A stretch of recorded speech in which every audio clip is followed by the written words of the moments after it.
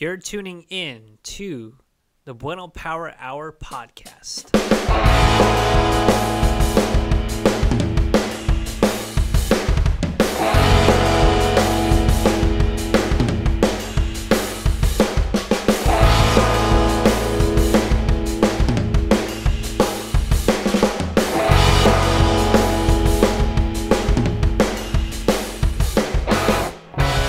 Hey guys, welcome to another episode of the Bueno Power Hour podcast. I'm your host, Arthur Bueno, and I have another special guest here. I've been following him for quite a long time.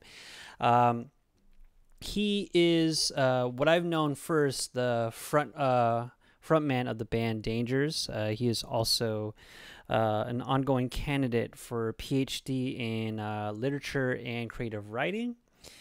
He is also an analog photographer and just all-around cool dude.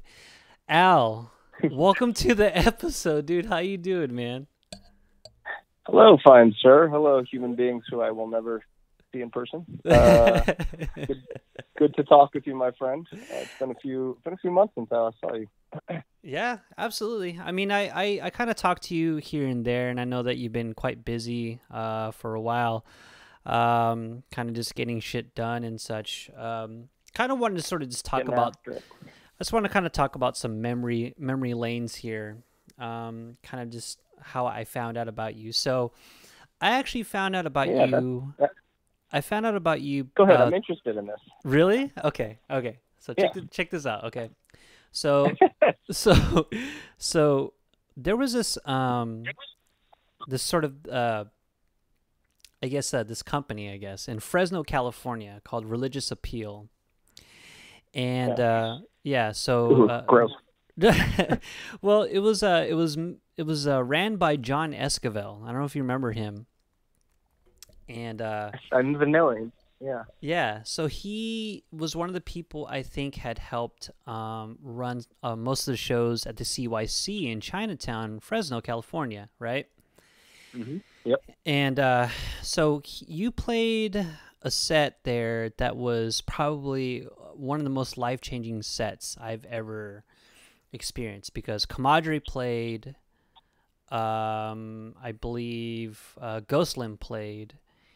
And then, I remember it. And then the last band was you guys. It was Dangers. And what really captivated, what really kind of just struck me is that it was the energy of not only you, because you do really good crowd work. The people fucking just went ballistic. And I'm just I've never ever seen the house so explosive in my life, and so. This was something that I kind of was, it really took, it really put me kind of in this space where, and especially the things that you say during these sets. Some of the things that you had talked about on certain interviews. I remember there was this time you went to New Britain, Connecticut. This is where I'm currently residing in right now. Yeah, you played at this Polish, I think it was Polish hall, like Pulaski Club or something like that. I'm not even sure. Yep, I remember that too. Right. I came in there with the Filipino jacket, and oh yeah. Okay, and I was totally like, hey, are you from the Philippines? What's going on? Yeah. And that's kind of where the relationship sort of started with me and you on that kind of regard, because I remember I came to you and I remember watching an interview that you were talking about. This is not verbatim, but you were overhearing a teacher who was basically just kind of just so kind of just over it with teaching kids. And I remember your response. This is not verbatim. Your response was then why are you still doing this? Why are you? It's not like you're. If you just look at this at a job, then you're not a teacher. You know what I mean? Yeah. And that really struck with me. And I remembered that. Then following maybe a year or two, you came back playing at Wallingford. The house. It was at it was at some fucking like VFW hall, and I wore my jacket again. Instantly you knew who Yeah. I was. You know what I'm saying? Yeah. You know what I'm saying? So I'm just like, yeah, dude, this guy knows what's up. I wanted to ask you, do you have like Filipino blood? No, but no comma. So my grandparents on my mother's side, my grandmother, my maternal grandmother, was born in Hong Kong, Okay. but moved to. She's not Chinese. She's not Philippine. She's Portuguese by blood, but moved to the Philippines when she was 12. And my grandfather grew up in the Philippines. He's Spanish by blood, so both of them colonial, and grew up in the Philippines. Met there right around or just before World War II broke out, and had a crazy experience. And then I've grown up with this crazy war story where, in my estimation, they were both very Catholic, and they probably thought, life is going to be very short for us. Let's get married. So they got married, and immediately had a child. And my grandfather was like 21, 22. My grandmother was 19, 20. Japanese were occupying. It was just very crazy times. My grandmother would tell stories about like huddling through rice paddies to get diapers and stuff. And anyway, long story, because she was born in Hong Kong, she had papers, and her family had papers that were English. So when they got liberated by the Allied forces, they got on a boat, didn't know where it was going, and my grandmother and her 5 sisters, my grandfather, none of his family, who all stayed behind the Philippines, and then my grandmother's parents, they all ended up here in LA. My grandfather told them all, like, hey, we don't have enough money to buy coats for everyone. We can't go the boat was going to Vancouver. So there's like, we can't go to Vancouver. We're staying right here. Wow.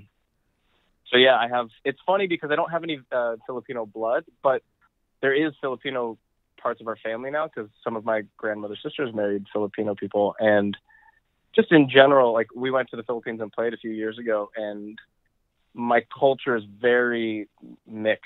It's just like Spanish culture, but also there's Filipino culture that's in there because that's where they grew up. And my grandmother raised us eating minchi and rice, and no one knew what that was forever. And estofado, which is like Spanish version. I don't know. So there's all different kind of conglomerates. So whenever I see anybody who's Filipino or from the Philippines, I always, mostly when I would have met you too, like, I would have been in my brain because I hadn't been there yet. And it was really, I'm always interested in Filipino culture. The Gabe brothers too, I talk to about that stuff a lot too. So wow.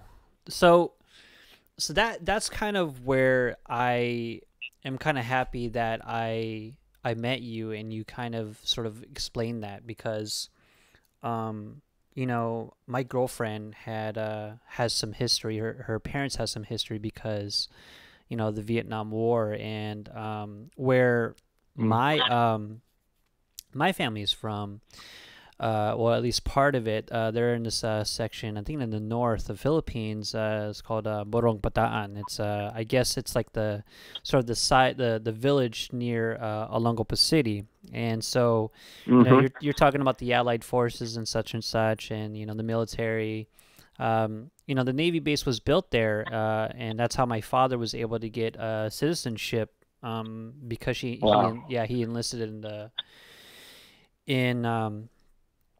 the Navy. So the funny thing is that what probably could have happened is my parents could have met your grandparents, and my parents could have met my girlfriend's parents, because you know what I'm saying? Like, it's weird because people were seeking refuge in such an island that because there's not a lot of, which unfortunately, I don't know if it's because of me, I haven't really looked it up, but they don't really advertise how important and how crucial the Philippines was part of that war. You know what I mean?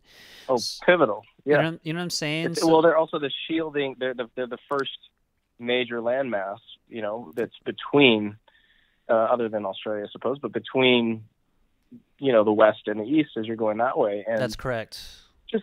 Just knowing, I think one of the things for me, and I'm sure for you as well, like growing up here, but having that be part of my story or my family's story, I'm second generation on that side. And Sure. then on my dad's side, my dad is black from East Orange, New Jersey. So uh, I have always felt like the true like America to me growing up. It's not as like white or black or like it's just such a melting pot. And I think I was lucky enough to grow up in a family like our family reunions or when we have like Christmas parties or stuff like that. It's like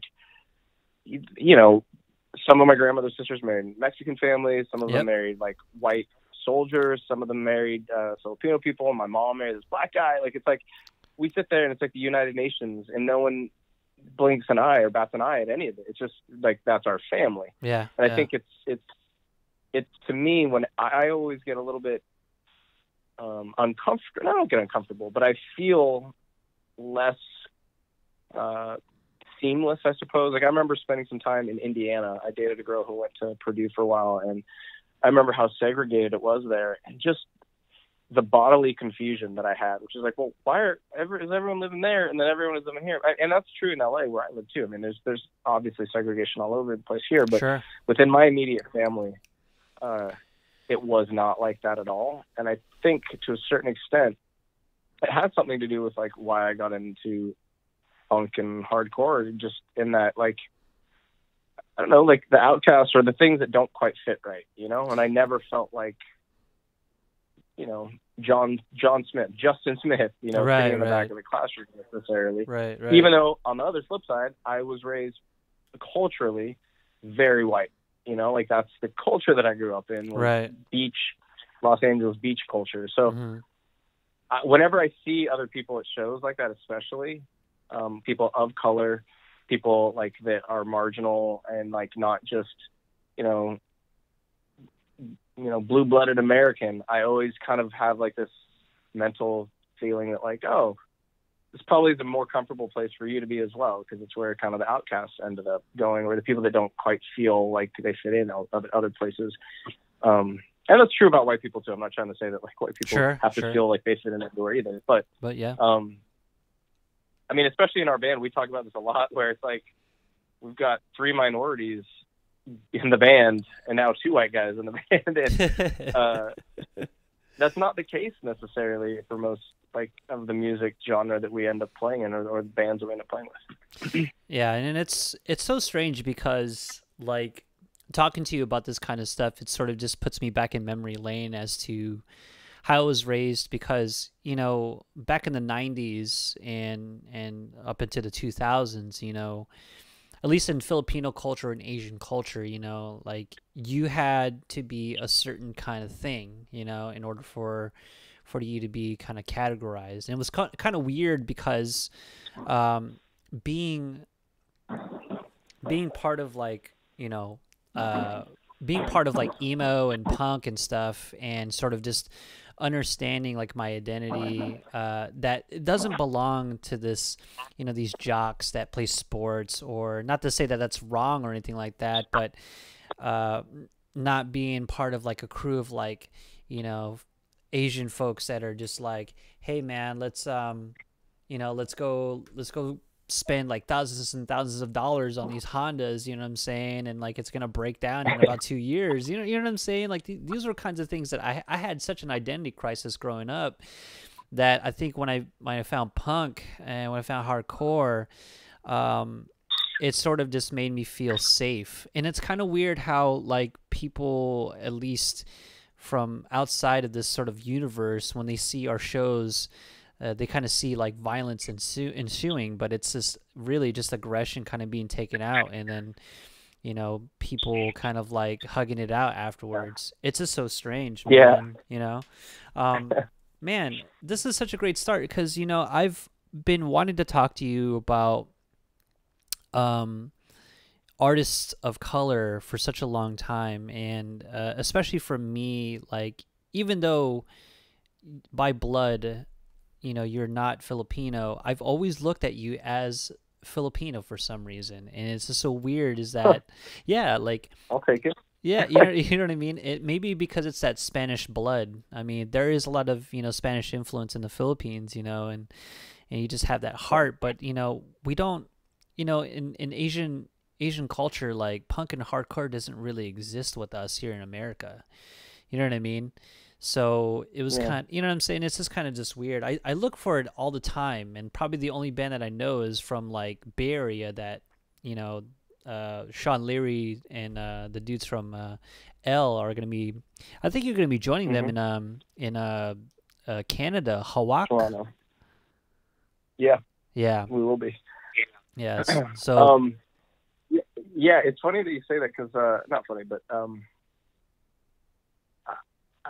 I'm the kind of person, as I have globetrotted, that I fit in a lot of cultures. Like if I'm in Italy, people think I'm Italian.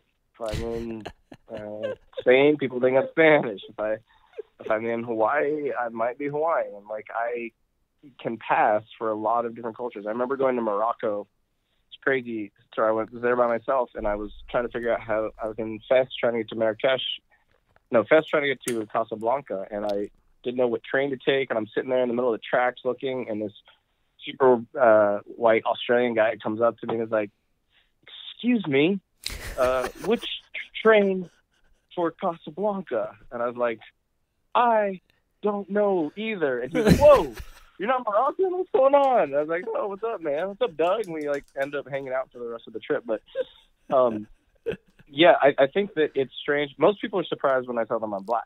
Like that's yeah, the last thing that they'll expect to a certain extent. And you know, when I'm with my dad's family, in the rare instances that I am, my dad lives in Austin, and my uncle lives in Atlanta. My other uncle lives in Philly, and most of that side of the family is kind of splintered and fractured. But mm-hmm. I'm, you know, the whitest person on that side of the family. And then when I'm with my mom and that side of the family, I'm the blackest person on that side of the family. But like, you know, no one makes it. It's been an issue a few times growing up for me and my family. There's been a few moments when like teenage years when cousins or friends of cousins have like called me the N-word to like get a rise out of me and Yeah, whatever. But I do think that one thing that I noted, I'm not sure how this parallels with your life, but growing up when I started getting into louder music, like my closest friends from elementary school and middle school and high school, when I look back at it, most of them were minorities. So I've got yeah. a lot of really close Turkish friends. And we all fell into punk and hardcore. Swedish guy, an Egyptian guy. Like my band in high school was me, an Egyptian, first generation Egyptian, first generation Turkish, and then two white dudes. Wow. And like, we didn't ever talk about it because none of that wasn't it. And I'm not sure. I never felt like I had a culture, to be honest. Like I felt like my culture, and maybe it's why I identify and have stuck with, and it's in me so much, is like South Bay hardcore punk rock, like Black Flag and Descendants were my formative years. Like they were, you know, 10 years older than me or 15 years older than me. I wasn't around when they were around, but when we started getting into music, like that's who we like. I remember listening to Miley Goes to College and being like, shit, like that came from my high school. Right. This guy like knows exactly what it's like, you know, like listening to like Catalina or you know, Bike Age and being like, that's about where I'm from. And it just felt like I identify much more geographically than I do culturally. That makes sense. And that's, I think, because I have got a half brother and a half sister. They have a different dad, so we have different heritage. And I have no other siblings on my dad's side.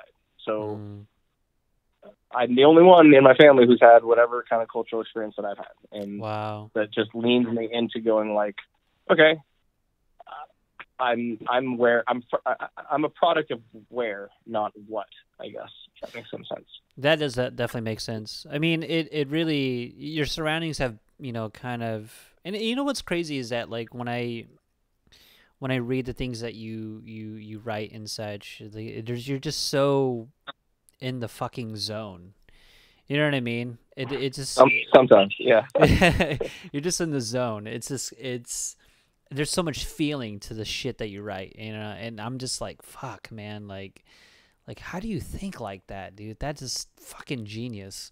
So that kind of like brings me to this. It brings me to these kinds of like questions because I've been living for this interview for a little bit, kind of just seeing how you're all made up, creatively. And obviously, from my understanding, you started Dangers like kind of in the early 2000s. Is that correct? Yeah, so Dangers rose out of the ashes of a different band that I was in called the Miracle Mile. Mm-hmm. And that band arose out of the ashes of my band in high school, which is called Miyagi, embarrassingly enough. But it's funny, like the musical, and before that, I was in a band called Defiance. And that was my first band when I was in, I don't know, we were 8th grade, 9th grade. And then right before that, I was in a band called Independent Jays, Jaze, and we covered Aneurysm by Nirvana. That's all we played. So I can like do my whole like history going back. But what's funny is that each band that I was in, like there's 1 or 2 songs that the band before like didn't quite get to that I had written, and I was like, well, I have these songs left over. I should do a different band, and we'll do these songs. Sure, so like, sure. There's bands like, the high school band had a song called Adios Amigos that like became a song for Miracle Mile. Miracle Mile was. I went to school on the East Coast, so I'm from LA, but I'm from South Bay, from Manhattan Beach. But I went to the East Coast and started a band with 2 young kids who are still here in the South Bay because I knew they knew how to play drums and play guitar, and they were like younger kids that were cool.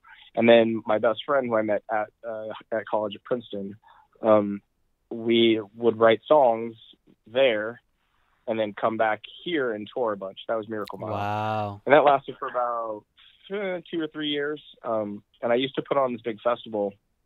It used to be a festival in Philadelphia, or near Philly, in Wilkes-Barre, called Posy Numbers. And we got to play it one time, and it was like a bunch of bands from all over played. I remember like I saw Modern Life is War and Suicide File, and I was like, dude, why don't we have this on the West Coast? This is crazy. So I got a grant to do that on the from school to do like a concert on the West Coast. So I put this Sync with Cali Fest was done here in LA, in Redondo Beach. And Miracle Mile played that, and it was kind of like great. And then what happened was we all hated each other after a few tours, and the last Sync with Cali was coming up, and I was like, well, it was my senior year of college, and I was like, I have these 3 songs left over. I don't know what to do with them. So I was back here for winter break and asked the drummer for my high school band. I was like, hey, can you just learn a couple songs and just go record a demo with me? And he's like, sure. So we went and recorded the demo, and it was me playing everything except for drums, and then had no band. And I went back to school, and Tim, Danger's first bass player, he had played bass in Miracle Mile, and I was like, hey, listen to this. I didn't tell him it was me. I was just like, oh, what do you think of this band? And he came down afterwards. He's like, all right, I'll do it. I was like, do what? And he's like, oh, I'll do the band. And we didn't even have a name. Like, I didn't know what the band was called or anything. And so that started in 2004 to 2005.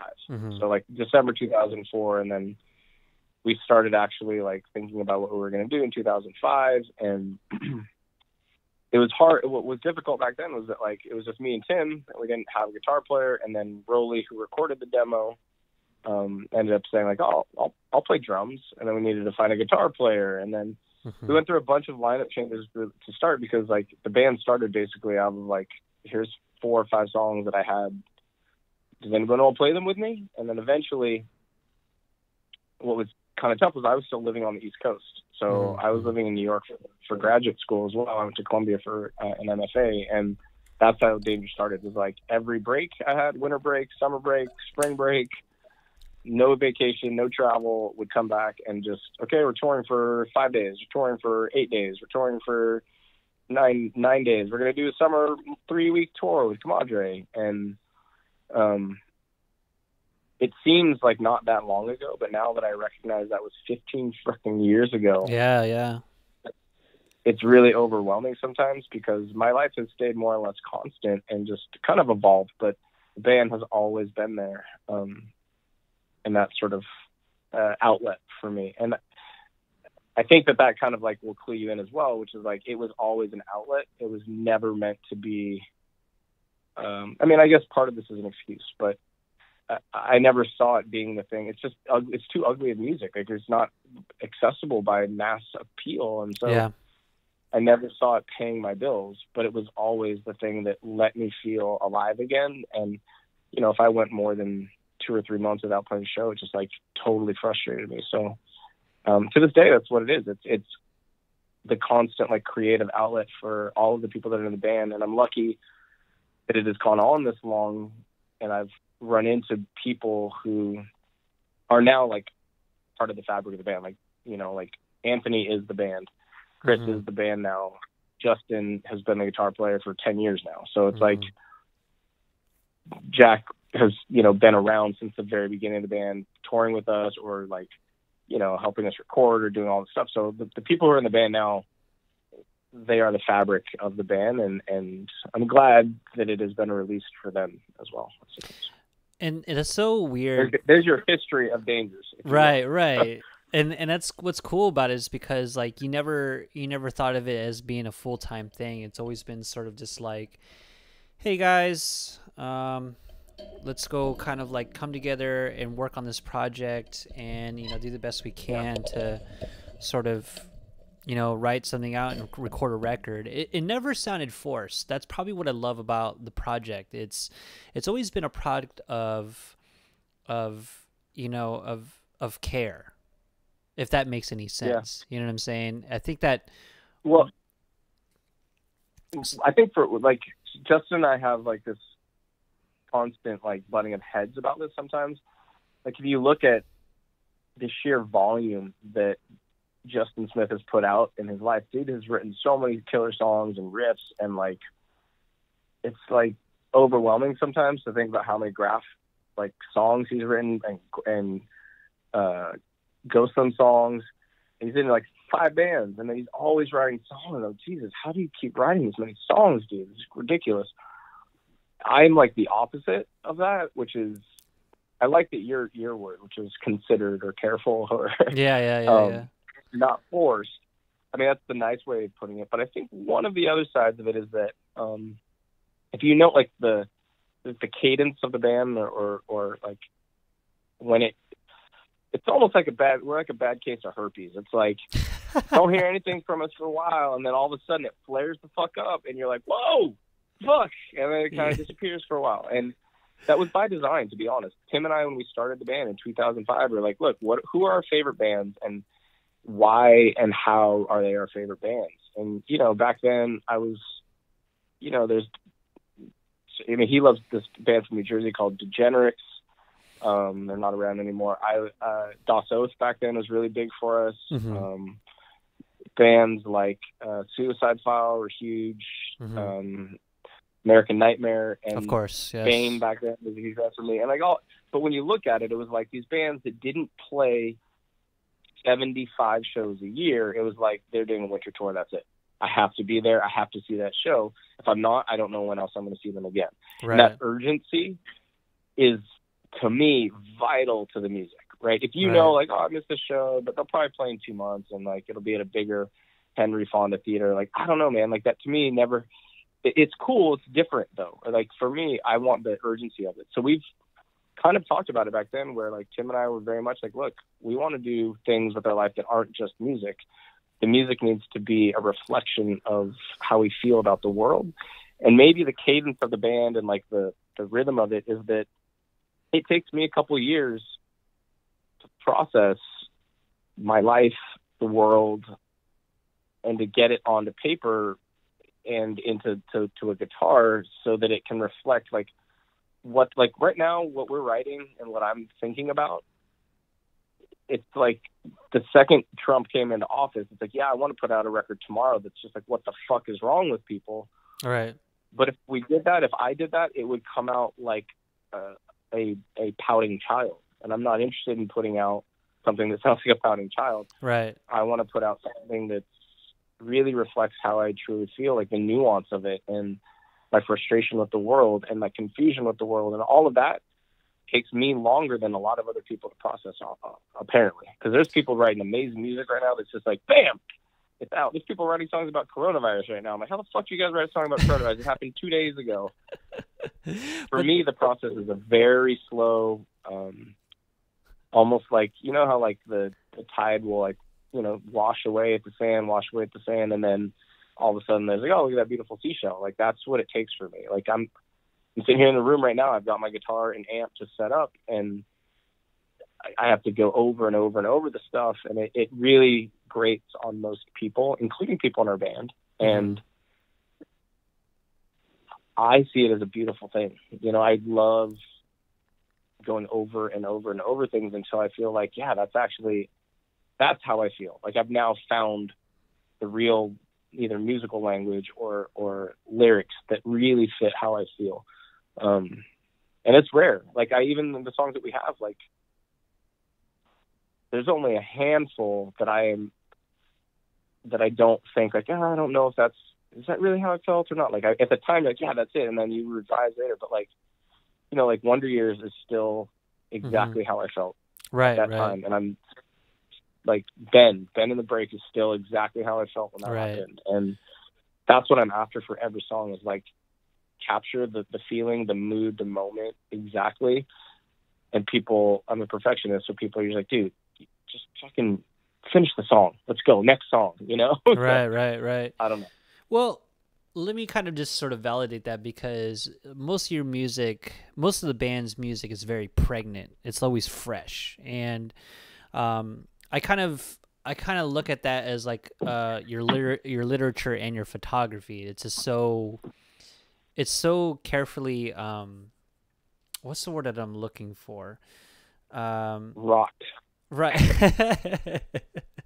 It just doesn't. It ages. WROUG. It's just so, it ages so well. And like listen to some of the you know, the back catalog of Dangers and such. You know, what I find is that there's groove, there's rhythm, there's aggression, there's, you know, yeah, obviously that for most people it's not going to be very accessible, but for the people that understand it, I mean, you got people putting tattoos of your guys' shit on their skin. You know what I mean? So there's, you know, it's just kind of crazy, because okay, you can easily like throw out like COVID-19 bullshit, but that's just like bullshit. You know, that's kind of what I've seen a lot of bands do, where like they'll make a batch of music and just release it, and it's like rap. Like, most rap stuff sucks. It fucking sucks. Like 20 to 30 tracks of just, you know, space and just nothingness, and it just doesn't make any sense. There's no concept, you know? So the word I was looking for is curated. It's carefully curated. And yeah, that's kind of how I sort of like listen in, and what you say, how the guitars are arranged, and how they're, you know, everything is sort of just conceptual, and everything kind of just bleeds in so well. And which kind of like, well, go ahead. I'm sorry. I think that like, the analogy that I think of sometimes is, you know, like, if you get a suit, you know, off the rack, it's going to look all right. You'll look good. You're going to be fine. Sure. You know, you're like, oh, that guy looks good, I'm winning.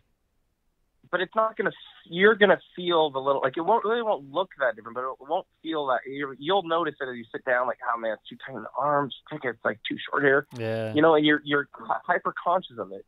Whereas if you get a suit and then you go get it tailored for like, you know, another $20, you can walk around, it looks good, and you feel like, man, this isn't going to split when I bend over. This isn't going to, like, and I don't really do that. I don't really tailor my suits, to be honest, and I should. But, like, even a cheap suit that you buy, if you get it tailored, all of a sudden, it's just, like, it looks so much better, or it feels so much better when you wear it. And that's kind of, like, to me, what happens with a lot of music today, especially because things have gone digital, and I don't have a big, like Jack is a very huge proponent of analog recording, and I am too, but I'm not like, it was recorded digital, I can't listen to it. He's not that way either, but I do think that the problem with digital music is the ease, and this is the same with photography, but the ease with which you can erase and redo some of the things means you lose the urgency, you lose the technical skill, I suppose. Like, it's not as important, and you lose the consideration, like you're talking about. Because as a band, generally what happens is, like, I'll bring an idea to the rest of the guys, we'll work on it a little bit, and then come back a couple weeks later, and they'll be like, nah, I don't like that. Or, actually, that one part's good. Let's, like, take that part, and this is what we're doing now. Let's take that part and, like, make a whole different song out of that part. And that process is painstaking. So that when you see any band, and maybe this is true about every band, I hope it is, but there's certain bands that you can go and watch and go, I don't know, that kind of just seems like a toss-off. Like, there's one riff, and, like, that's it. It's just a riff. It's not a song. It's a riff. Yeah. Versus other bands where, like, you know, it's like, man, for that minute and 30 seconds of music, it probably took them, like, 16 hours. Sure. Just to figure out exactly what you know, and that, like, most people, that ratio is not worth it, especially in punk, where, and rap too, but where style is far more important than the substance. And, you know, I think our band has,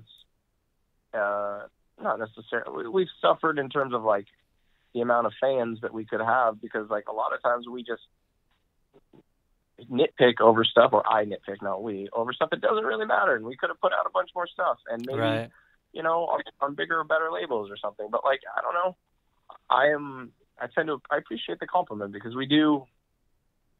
That said, I still think that we're a very flawed band. There's a lot of stuff that I'm like, man, that song could be better, or this could be better. But that's just, like, every person who makes art feels that way. I think I am wedded to that process. It happens in my own work privately. Like, when I write something, I will write as far as I can, as many sentences as I can get down. Then I have to go to the top, reread the whole thing, then write one or two more sentences, go back to the top, reread the whole thing, write two more sentences. So by the time I'm on page 27, 28, I'm reading 26 pages just to add two sentences. And people think that that's absolutely nuts, but I don't have a better way.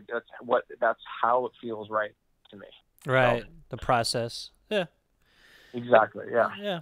I mean, who gives a shit about having big labels and more fans? I mean, it's more to the aspect of, like, the people who actually had created a relationship with your guys' work. You know what I mean? I mean, like, I don't really give a fuck about, like, big labeled bands as much as I maybe should, but it never occurred to me, you know what I mean? It never occurred to me that because I write, you know, I've been trying to get this, you know, EP that's mixed in with, you know, the photographs that I took this one year. And it's crazy because you talk about, like, concept, and you talk about, like, how to, you know, sort of keep sort of an idea of work fresh and sort of stay fresh, you know, for that time. I used to be married. I actually got a divorce in 2017. And so to sort of reflect on that feeling, I decided in 2018 that I was going to do a project. I was trying to do a full-length record with just what I had, you know, and use Instax images to sort of, like, challenge myself in making black and white images with just using this, like, shitty lomography Instax, you know, camera, and sort of try to coincide that with, you know, the music I was writing. And it failed miserably, but it you know what I mean, it fail better, right? Fail better. And so, like, but I just said, you know what, maybe I can just, you know, figure a way to sort of, like, take a different turn and make this just more of, like, take out, you know, cut out the fat and, like, put in the real meat in there. So I understand where you're coming from with that. And I think it's also important to note, and this is true, I mean, a lot of, you know, art classes will talk about this, but you can see things as a failure because they don't come to fruition. Yeah. But those are necessary steps to get to, hopefully, the art that eventually does come together, right? Right. all of you, for every symphony that you hear, for every, Horace Silver jazz song, for every Miles Davis solo, there's probably 84 that you don't hear, right? and that's important. It's important because a lot of times when you're making art, and this happens to me too, what you're doing is you're seeing the far side of anywhere from, half a year to 10 to 15 years. Like my photo book took 10 years to make, Yeah. It's flawed as well, but it's what you can consume in sometimes a song, right? 2 minutes, a movie, 2 hours, what you can consume in that amount of time has taken so long to produce, which includes all of the movies that you're not seeing, all of the outtakes that are like, oh, we tried to make a movie about, bears in Alaska, and it ended up we made a zombie movie in the apocalypse. And it's like, what? Like, how does that happen? And I think it's important sometimes as people who are creators, I always lean away from calling myself an artist, but like people who like to make things, what we're doing all the time is judging ourselves, hopefully, not too harshly, but against things that have been created without seeing the process. Mm-hmm. And so when we're going through the process, what we're going is like, man, and this happens to me daily, where I'm like, man, I bet that person like didn't struggle like this, right? But you don't know that. I don't know that. I don't know how many books that Donald Barthelme, one of my favorite, I don't know how many pieces of paper he threw away. I don't know Lydia Davis, how often she erases things or just throwing a whole computer's worth of work away or something, So it's important, I think, as people to create, to recognize that the mistakes and the failures are only such if they don't get you to a better place. Right. If they don't help you get to a new, different, more interesting place, then okay, maybe it was a failure. But just because it isn't something that goes public or that people see, I don't know, who fucking cares about that? It matters that it gets you to a different place. Yeah. I definitely appreciate you saying that, man. And which kind of like sort of wants me to ask you this question. How did you end up getting into photography? Because this is what's so interesting about your body of work as a writer and as a frontman of a band. I only got, and I've yet to like purchase the book, hopefully sometime this week. Your images are so quiet. And and I don't know if you, I have a lot of like, I get inspired by a lot of, creatives who, creative photographers that are out there that just take simple analog pictures. There's this one woman, two women that I follow currently, Nika Aquino, who she's Filipina, who just takes these snapshots of her life and sort of just documents what's been going on.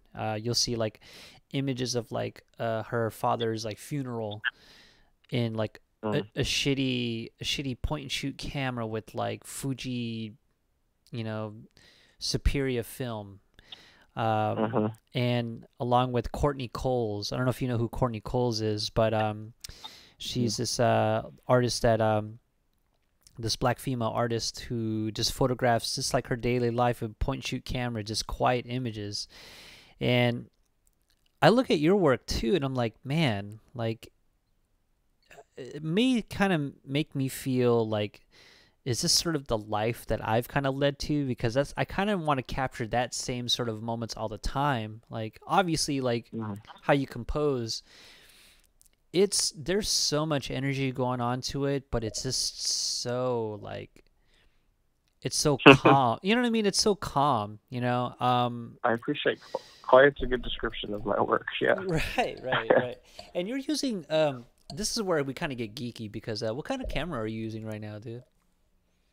So I use a Mamiya 6. Everything is Mamiya 6. Damn. Which I got. I mean, your other question kind of parlays into that. So when I was at Princeton, I was an English major, working on a creative thesis, And all of the creative arts at Princeton are in one building, which is kind of why I decided to go there after I got it. I wasn't like, it wasn't like, oh man, I'm going to go to Princeton one day. I just kind of applied because my father suggested Right. that I apply. My family's from New Jersey, and I was like, all right, I don't think I'm getting in, but okay, public school kid, let's see what happens.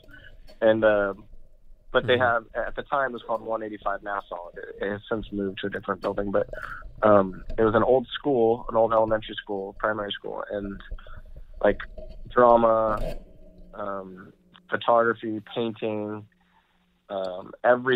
writing, poetry, like everything was in the same building. So you would inevitably rub shoulders with people, and it was just a very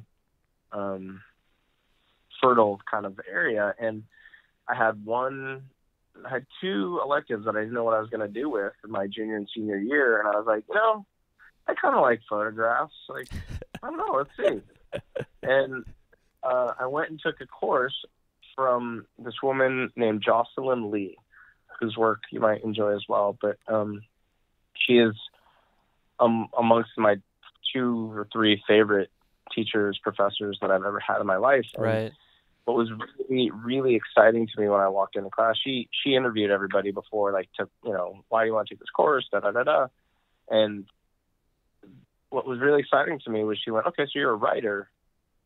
I want you to understand that, like, I'm a writer too, like that I'm writing with a camera, and that's what we do. Like, we're not taking pictures, we're making photographs. And it's one of the things that I really, really love about her is that she reminded me that everything is a story, and everything has, if you can look at things with a certain perspective, it doesn't matter how simple or how flashy or exciting, it's your own perspective that has to be the art. Like, you are telling the story for other people who are not looking at it from where you're looking at it from, whether it be literature or whether it be photography. So,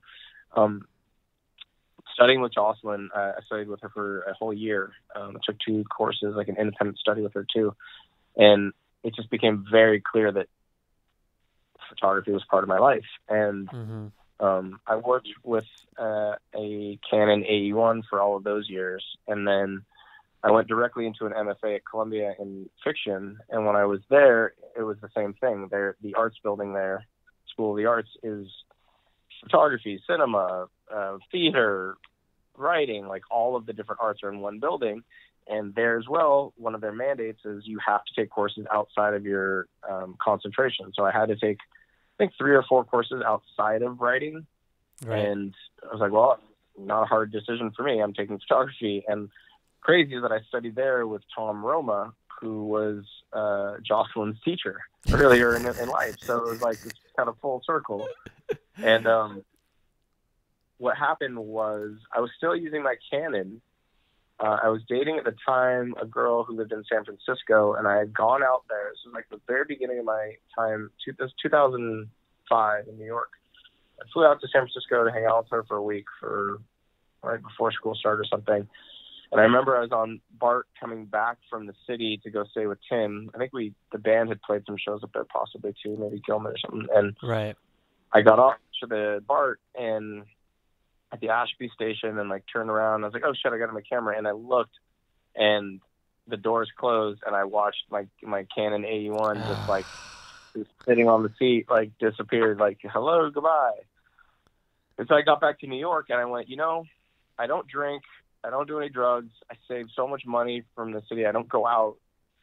I'm going to buy the camera of my dreams. And I just spent like $1,300 of money I didn't really spending on my Canon, on my Mamiya.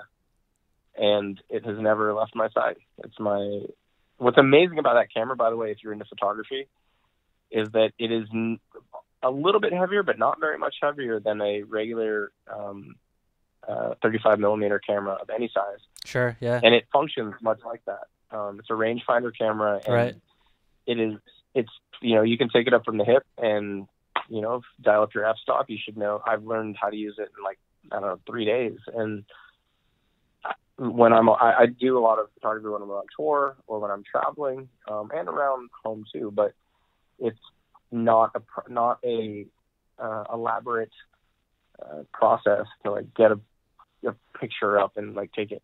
The other thing I was going to say to you, which is interesting when you ask, because a lot of people do digital nowadays, and at some point I might just get so expensive doing analog stuff. But one of the things that I love about it, if you think about the process that we were talking about before, is that it's very much like how I like to do things, which is I take a picture in like April and I wait to get things developed for about 3 to 6 months.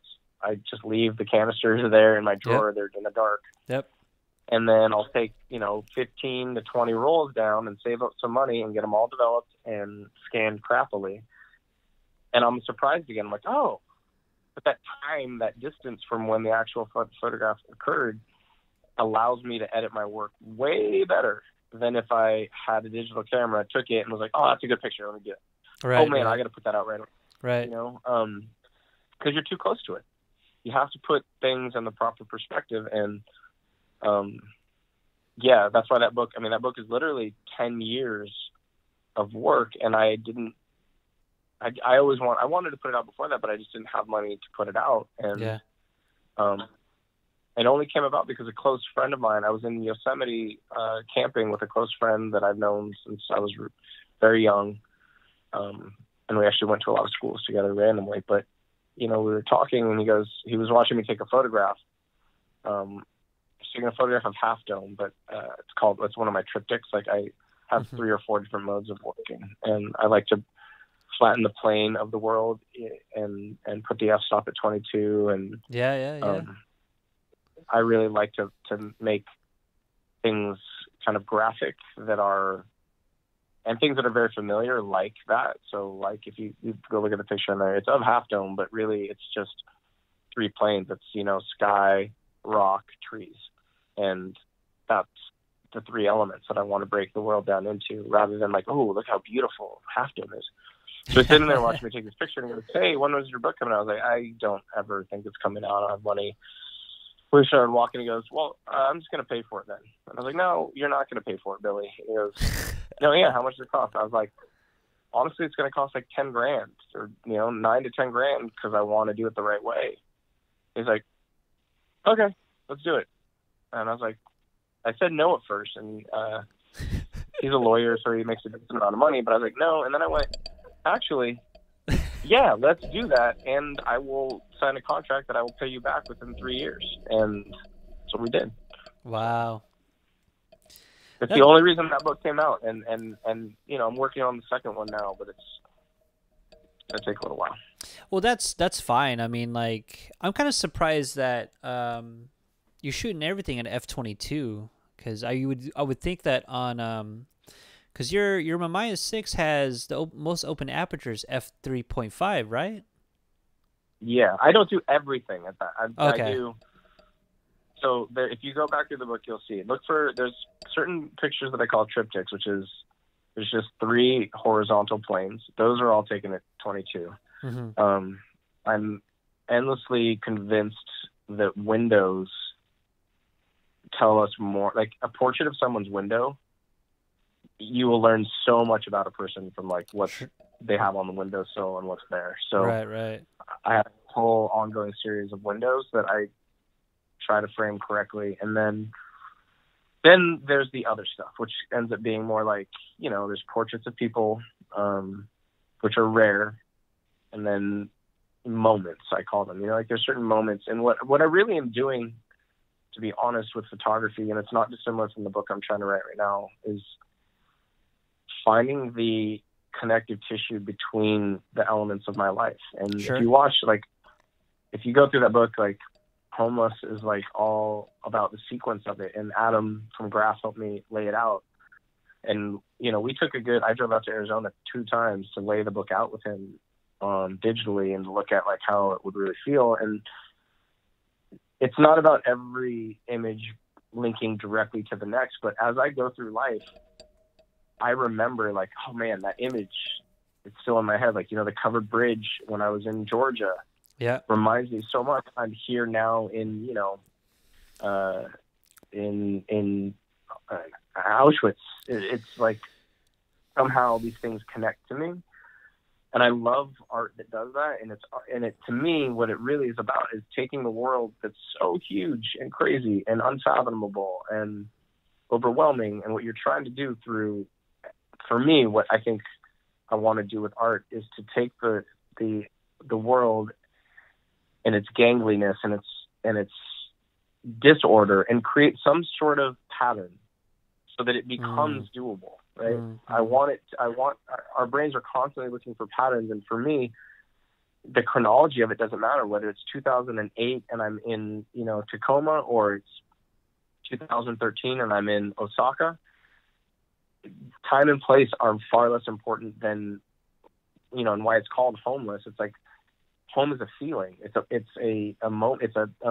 And the idea is that you can find that at any given time and place, and if you're looking for it. And that's what to me, what photography is about. It's about finding that same mood over and over again. And there's photographers that I love that do the same thing.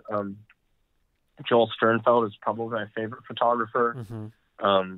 Greg Crutzen is really, really great. Larry Sultan. Yes. I'm saying all men right now. I want to say like women. Carrie Mae Weems. Obviously, Arbus is just. I'm looking up at my shelf. I'm like, who I have over here. But these are people that I don't know, that like, it's not.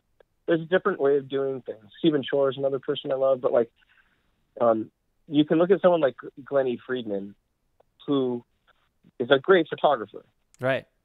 But it's 90% the content and 10% how he's framing the content. Versus someone like Robert Frank or Walker Evans or Lee Friedlander, like their content is quiet, so quiet. Like, here's a rapper on the ground, right? But somehow the way that person is looking at it creates you can exalt something as stupid as like a rapper to some sort of like icon, to some sort of idol, to some sort of bigger meaning, right? That rapper meant nothing to the person who threw it away. But if you look at it the right way, it is everything just in one moment. And that's what I try to do with photography. And I have this theory that I teach my kids when I'm teaching. It's called like the volume of verbs, but it works with photography too, which is how many times in your life do you really go through and experience murder, rape, violence to that level? Hopefully very rarely, right? And yet the majority of art is about like murder and these volume 10 words, versus the art that I really love, that like calls to me, speaks to me, is the work that's like, oh, this is a volume 2 verb, it's like holding hands, or like glancing out the window, right? Whereas those things, if you can find a way to make really high art out of those moments, to me it is such an achievement, because that's really what we experience through life. Your day to day is full of like, ate cereal, looked at phone, talked to mom, these really like mundane things, and yet those can be art too. And there's certain people that have shown that to me, that just, they make me feel less alone, and they make me feel like I'm not wandering a fucking terribly terrible world all the time. It's so funny. It's so funny how you're saying like the volume, verb volume, and like, murder, rape, whereas you're looking for bodies of work that is very soft to the touch. And I think that's kind of what I've like loved about this, the preview of this book that I'm anticipating and getting hopefully this week. It kind of reminds me of kind of like a movie. Like, you're very cinematic on the way how you approach your framing and stuff. I don't know if you see that in kind of like how, because I went to art school like for years and sort of just try to dive into like, when you're talking about Larry Sultan and Robert Frank, I was more of like Gary Winogrand to Joel Meyerowitz. Oh, yeah. Um, Yeah. you know what I'm saying? Diane Arbus I just was kind of weird for me, but I liked it. What were you gonna say though? I just didn't look to the. I've got a Winogrand over here too. I just didn't look all the way to the left. I mean, these are. I actually caught that Winogrand photograph of Central Park, where it's that couple, the white woman, black man, and the chimpanzee that they're holding. Yeah. I taught that photograph in my.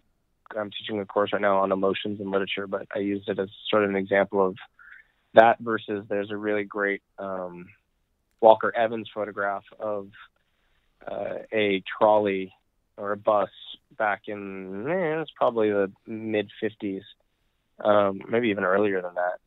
And looking at that photo, or no, it's a Robert Frank photograph. Sorry, it's not Walker Evans, where there's like racism that's blacks in the back of the bus, and just talking about like you said, those are moments. I was actually driving around today, and all these fast food places are saying like drive-through open or like open for to go or something like that. And I was like, God, this is such a moment in time that it feels normal now, but as soon as I take a picture of it, it's going to be so surreal. Given if you do it in the right circumstances, you know? Yeah. Where it's just not just a small little documentation, like just a piece of paper of like, this is what this is and this is what happened. Like this is right. an impact. Right. The quiet, and what's crazy about that is like I'm in some crazy loud band, but if you look at the content of like what the songs are about, there's a lot of quiet in like what we're writing about sometimes too, and it's a little bit more nuanced. I think it's why it doesn't resonate with bazillions of people, but it does resonate very, very intensely with the people who like our band a lot. There's not a lot of people who like our band, but those that do like our band like it a lot. And I think it's because we're all on that same sort of wavelength of like, it doesn't have to be about like, there's some songs that are like, fuck God. Yeah. Whereas like our song is like, where are Goliath's bones? Like, what? That's a weird thing to think about, right? It's like just left of like the loud exclamation point. We're more of like there's a lot of bands that are exclamation points, and I really think like we're more of like a dash, or an ellipse. Yeah. I'm like, think about that. Yeah. Okay, great. Well, I love like what's so interesting about you is that you have many contrasts. You know what I'm saying? And I think that what I loved and what I really look up to as far as because you are like one of the role models that we need here in our nation, and who adapts a good diet, who's very healthy physically and mentally as much as he can, because like all of us have sort of like issues that we always try to go to, but you always try to approach it in such a healthier way. And it's almost as if punk rock kids who grew up to become adults, the ones who I follow, have always come out on top and have tried to serve community. And I think why I'm so invested in like knowing what you do and what you have to say is because I'm one of the people that believe in what you say, you know what I'm saying, and what you do. I don't know if a lot of people say that to you very often, and I'm sure they do in some cases. Even your buddy Justin, even like Jack, like like I'm invested in their guitar playing and the way how they sort of approach DIY ethics, and you guys are like a product of what youth should really still keep at. I don't know, man. I mean, like knowing like kind of your background, what I've experienced from you from Jump, and what I've started to learn from you over the years.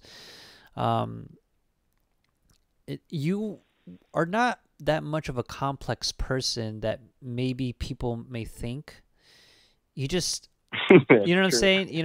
Like I think people just they look at you in a different way. because your persona on stage is so different from what you represent in, you know, life and conversations like these. Yeah.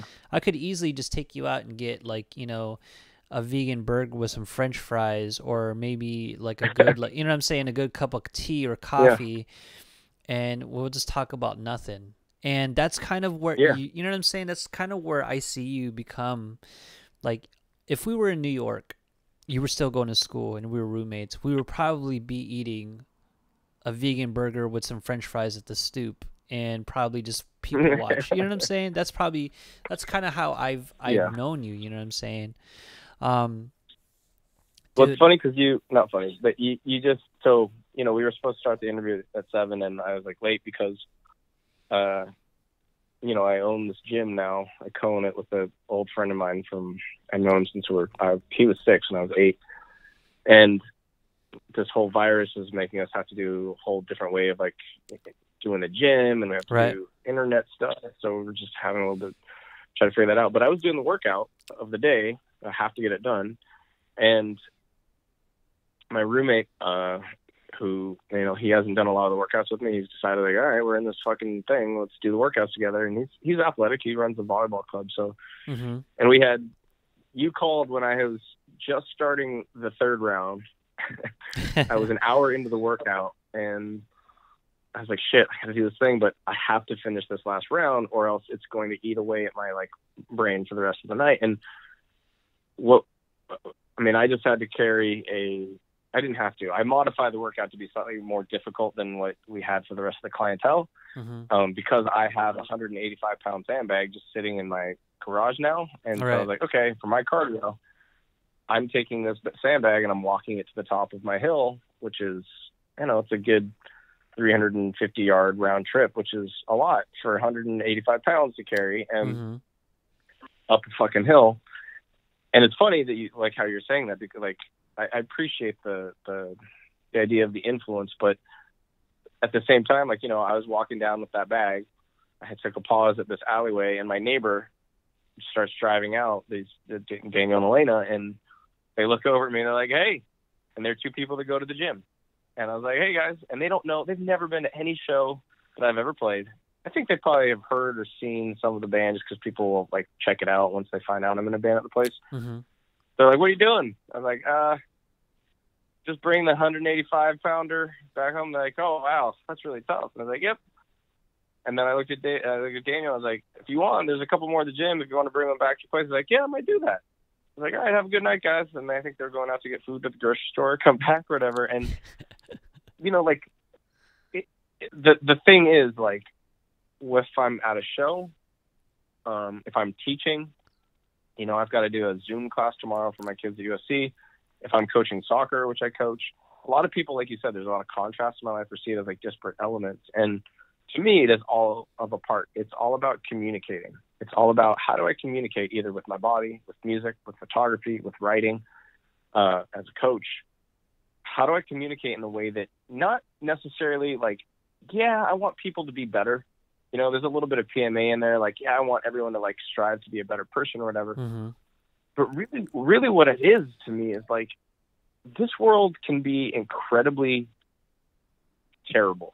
Like, I've gone through some stuff that's like, you know, it's not like anything that other people haven't, you know, heartbreak, some death, that is really like, you know, family stuff, you know, divorce, whatever, like all the stuff that people go through. And I look at it and I go, man, there are times when I give in, and I'm generally a depressed person. I know I don't seem that way to most people. I'm very happy-go-lucky, and I'm on the surface. The people who have dated me, the people who are my mother, my sister, know there's moments that I'm a few clicks away from like, well, I'm walking off into the middle of the desert, or you guys are never going to see me again. Like, I don't fucking need this shit. Right. It's because like I am so invested in the world and I care so much that when the world lets me down, like, you know, if I'm looking at a bunch of people congregating when we all right now know like that's not what we're supposed to do, it doesn't just go like, well, fuck those guys. I go like, why human beings? Why the fuck do I have to share the species with these people? And it's a very negative thought. Yeah. So I think really what I try to do all the time through all of my work is you know, for this Daniel guy, like, I'm like, hey, you should go get this sandbag. Part of it is I want him to like challenge himself and get better and for his own life. The other part of it is I'm like, you know, it will be a more interesting world if Daniel, like in the aggregate, if Daniel tries to carry 185 pounds up this hill. You know, he doesn't have to do that. And it's cool that he'll benefit from it. But in general, the world becomes a place that I want to live in more if someone's doing that. Right. You know, and I want to I think that one of the mottos that I live by, whether it's artistically or as an instructor, this goes back to what you remember when we were talking about that I think it was a guy who was like, yeah, I'm just not that into teaching. And it just totally was like, what the fuck are you doing there? Right. It's because it's really about, to me, like, the world is endlessly interesting and fascinating, and there's so much to do in it. People all the time in this music that we play that you know, your first introduction with me, but this is true about literature as well, and it's true about photography, anything. You find these things that like fit you really well, like people who have a passion. It's like, oh, exercise too, like people who like are diehard into CrossFit or diehard into Spartan races, wherever they might be. They have found something that feels like a home for them. And yet in all the other aspects of their life, like who they're going to vote for, what food they put in their body, who they're going to fuck, what the movies they're going to watch, they check the fuck out on those things. And they only have the capacity for the most part to be like, this one thing is my passion and it's going to fit me well. And all the other stuff is like, yeah, whatever, crew socks, tube socks. I don't really give a shit. Right. I don't understand that. You have the opportunity, like if you're coming to see a danger show, you have done some fucking research to figure out, because we don't even advertise shows that often. So you really got to give a shit. And you have taken so much time and care about what goes in your ears. Do the same thing with like what your day-to-day job is. Do the same thing with what you're fucking eating. And that's not necessarily because I want that for you, but it's because I think in the end what that does is it allows me, it's almost selfish. It's like, well, then I get to live in a world that to me is a better place. I think that everybody, and this is super condescending and arrogant or assholeish, but I do believe it. I think you have to earn the air that you breathe. And most people, including myself a lot of the time, do not earn the air that you breathe, but I'm trying. You know, I have to leave at the end of this. If I do everything correctly, hopefully it will be an aggregate of like, you know, I took this many resources out of the world. I breathe this much oxygen. I put this much trash onto the planet.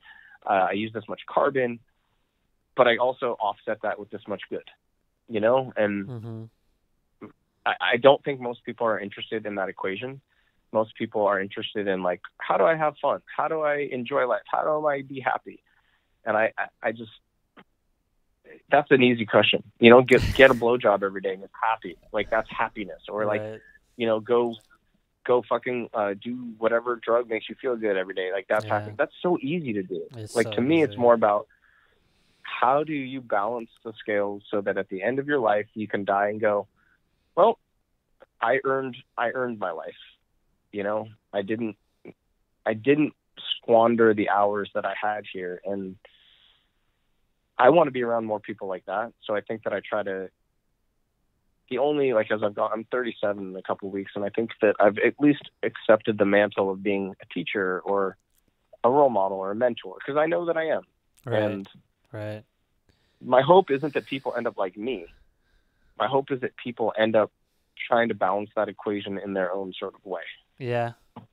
Because you know what? Honestly, who would want to be like ourselves? It's frustrating. You'd be miserable. You'd be a miserable person if you're like me, my friend.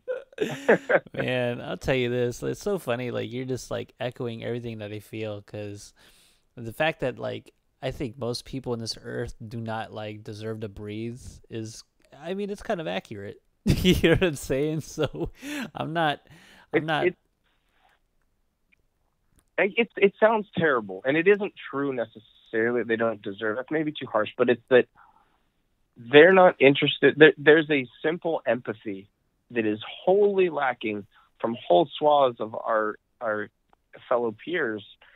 And empathy is important because it allows you to live a better life, not because you're allowing other people to live a better life too. It's like, I can't go see the Great Barrier Reef anymore because everybody wanted to eat burgers and fucking use oil all day long, myself included. You know, like And it just seems to me, I was there, I was at Trader Joe's today, and I was contemplating, like, what did I want to get? I wanted to get like cookies because they're delicious, and Oh, we're at home absolutely. right now. And everyone's a little depressed, and I thought to myself, I mean, this is genuinely how I live my moments.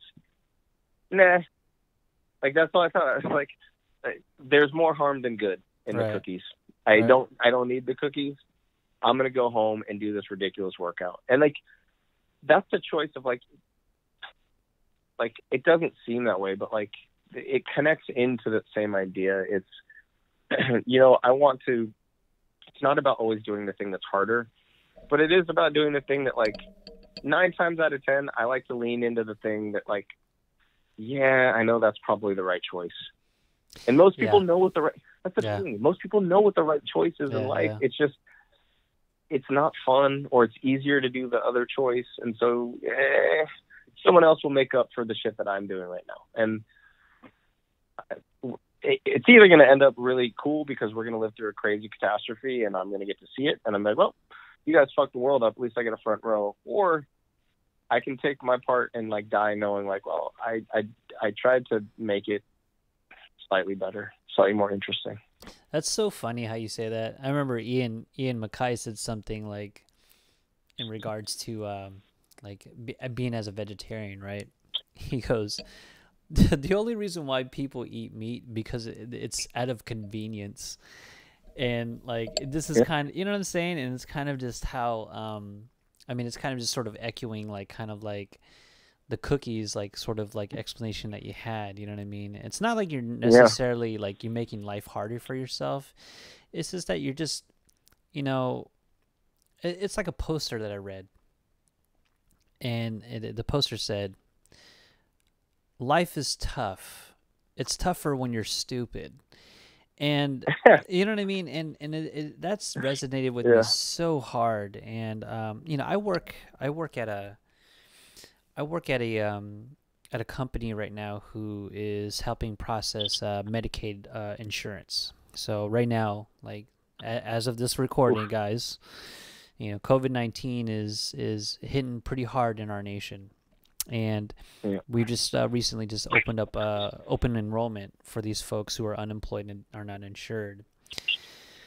But you know, I look around and like, you know, I'm hearing people like talk about how like they're gonna get like, you know, canned fucking garbage, or how much toilet paper they weren't able to get because some asshole decided to get it, you know.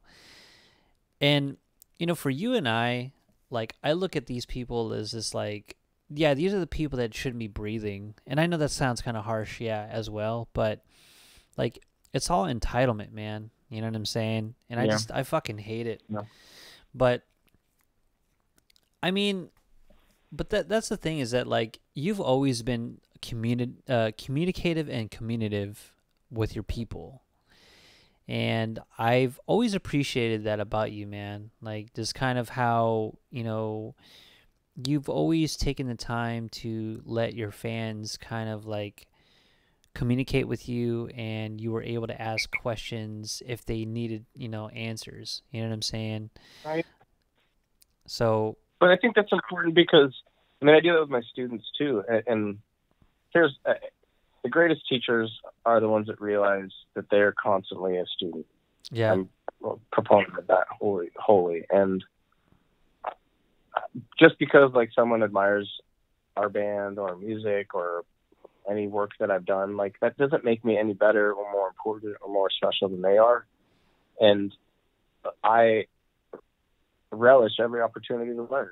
And so if someone wants to come up and talk, and you know, the common thing between us is something I've made, okay, that's a great starting point. But in the end, what I'd like to take away from it is that I get to grow a little bit too from it. And to be honest, I don't know, maybe this kind of sums up the idea or the feeling. It's like a lot of people will tell me in particular, because I think, you know, they're like, oh, you're the singer.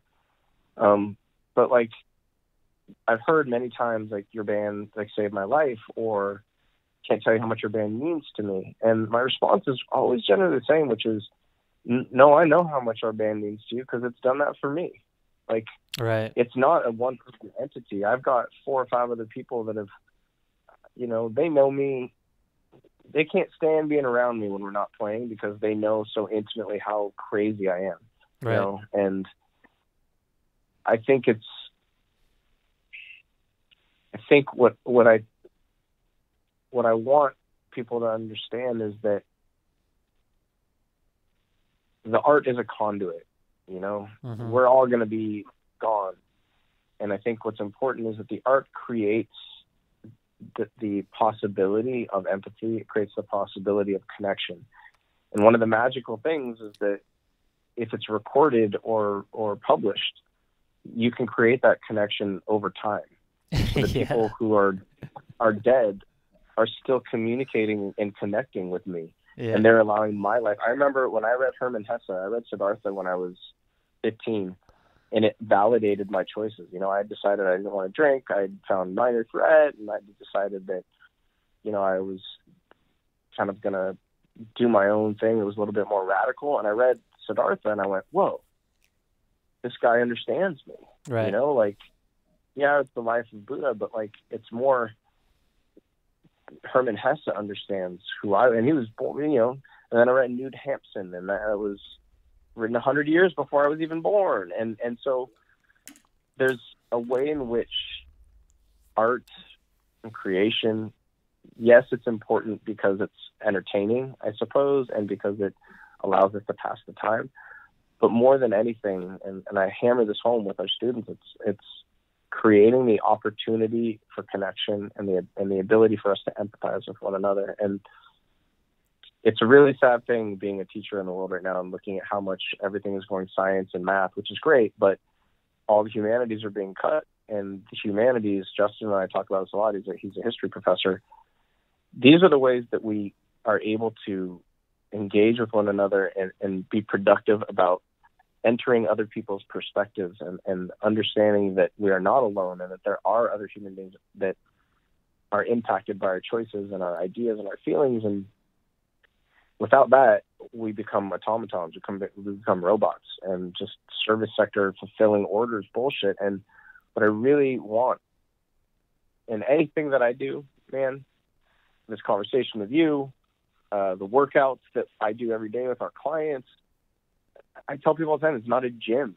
This is a place for you to come and do something you've not done before, to commune with other people, to be like, man, we just went through that.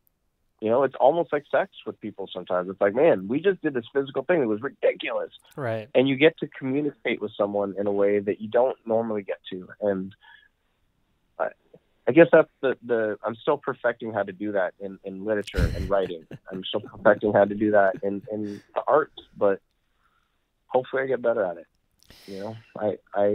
It makes life, which I often don't think it's worth being around for a lot of the time, to be honest, but I'm in a moment right now where I'm recognizing kind of what you said. I appreciate the compliments, but it's more just exciting to talk and recognize that, we are able to connect. You and I, you didn't grow up where I grew up. I didn't grow up where you grew up. You didn't date the same people I dated. You don't know, you never met my mom. Right. But there's something, and art was able to bring us to a place of understanding with one another. And, you can go to bed and I go to bed knowing, well, there's another person who gets it. Yeah. There's another person who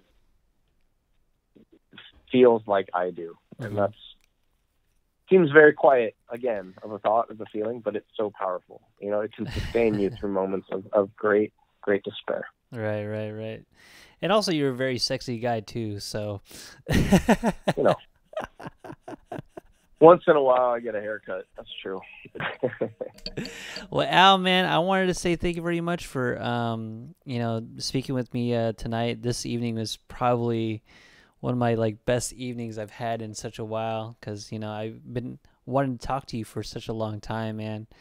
And I can't thank you enough for giving me this opportunity to kind of just talk shop about sort of your processes and how you went through a lot of shit to kind of create all this beautiful work.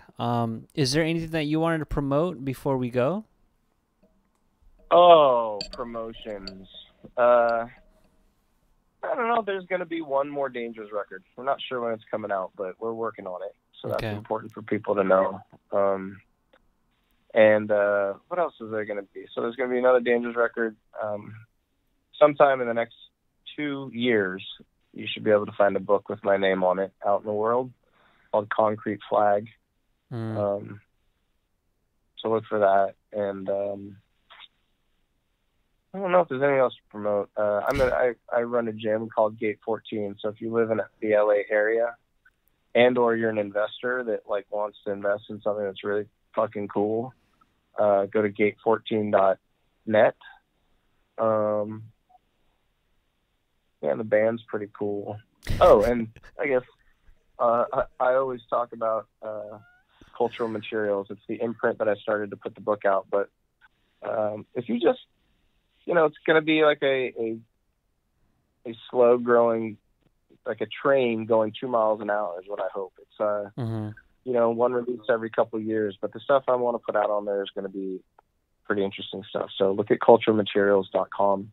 And if you have anything that you want to put out, you or other people, I always love people sending me ideas like, hey, I want to write this book, or I want this book of photography to come out, or I want this event to occur. I always, as long as I can facilitate it, I'd love to do it. So culturalmaterials.com. That's my life. Alfred, I really appreciate it, man. I really, really, really appreciate it. It's been such a nice night to kind of talk to you about it. And yeah, I'm probably going to hit you up with that, dude, for sure. Do it. Dude, thanks again, man. And I'm gonna be texting you more often, dude, if you don't mind. We'll talk more shop, and when I visit LA, I'm gonna hit you up and we'll go eat, and I'll take you out for some dinner and shit. You cool with that? Always around, my friend. It's so good to talk to you. All right, Al. See you later, man. Be good. Lates. And that includes this episode of the Bueno Power Hour podcast. I want to say thank you to Al for giving me his time and really sharing sort of his experiences as a creative. I know that he doesn't really like being called or label himself as an artist, but the things that he does are pretty damn artistic, I gotta tell you. Yeah, I think that now it's starting to become a little bit more clear as to how I approach things as an artist, and to being able to have something printed or something out there for people to still have some sort of validation, whether if it's through melodies or literature or singing or whatnot, any kind of communication I can give these people in the afterlife and be able to have that sort of resonate with someone, like, yeah, maybe that's something that I kind of want to consider more often than not, and that my work has some sort of purpose. But that's